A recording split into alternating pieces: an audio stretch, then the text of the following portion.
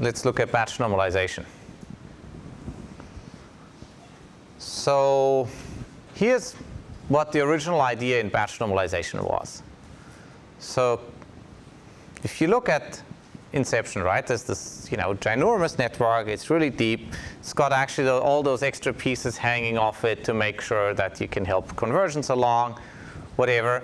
But basically the idea is as follows. At least that's what the intuition was, how they invented it. Well, as I'm training my network, my gradients percolate through from the top to the bottom. And so the last layers will start to adapt. And so they adapt to whatever the labels are. And then the next layer down will start to adapt. The next layer down will start to adapt. And so I get this cascade of stuff that keeps on adapting.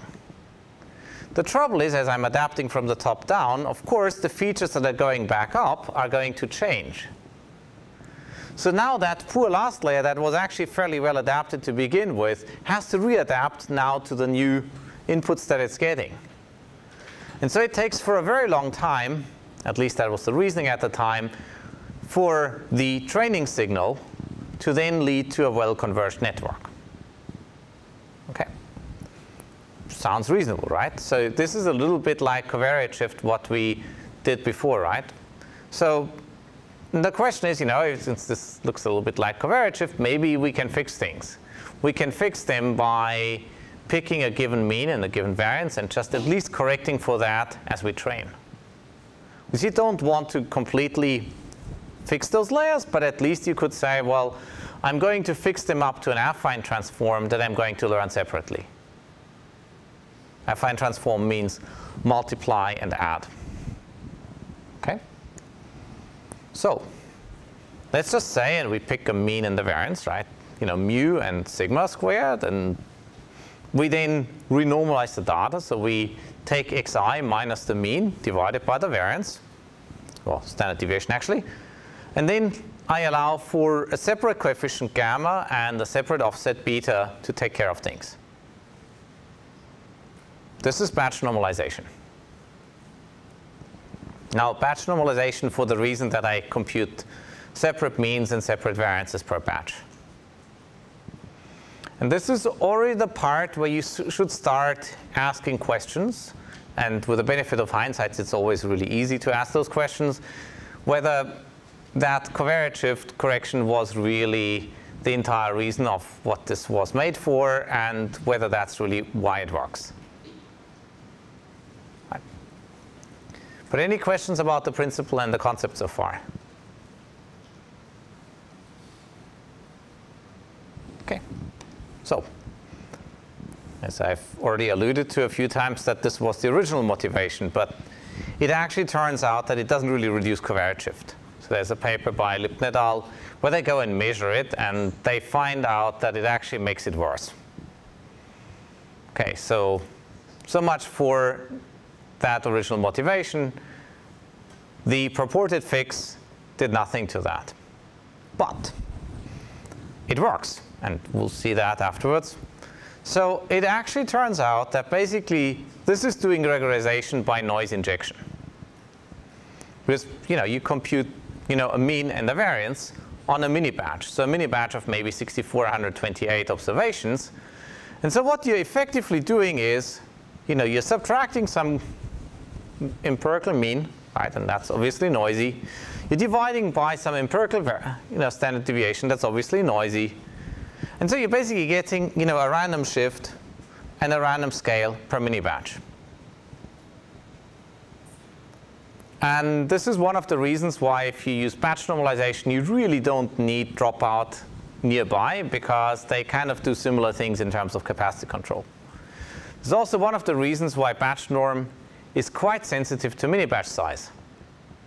If you pick a mini batch that's too large, then you're not injecting enough noise and you're not regularizing enough. If you're picking one that's too small, then basically the noise becomes too high, and then you're not converging very well. This doesn't matter so much for single GPU training, but as soon as you go to multi-GPU, it starts to matter quite immensely. For instance, you might want to keep the mini batches to each GPU, and then just do the rest jointly.